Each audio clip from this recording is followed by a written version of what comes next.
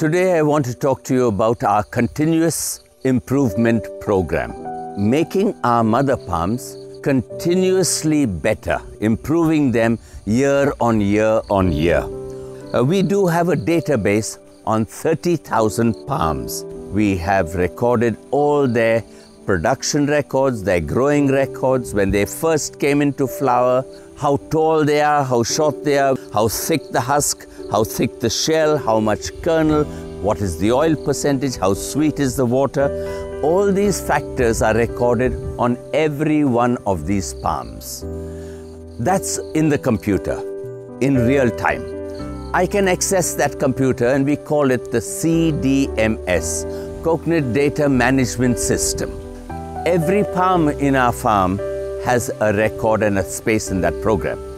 Once a year, a research team goes to the computer, gets 2% of the trees which have the highest productivity over the last 6 years' production.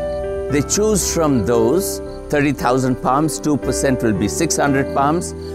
We would then choose the shorter ones, the ones where the flowering started earlier, the ones which have the right size of nut, the better kernel to nut ratio.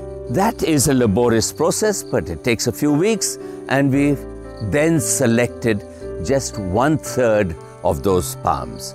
Those 200 palms become the parents, mother and father, of the next generation of dwarfs. Out of those 200 palms, we may have 20 families.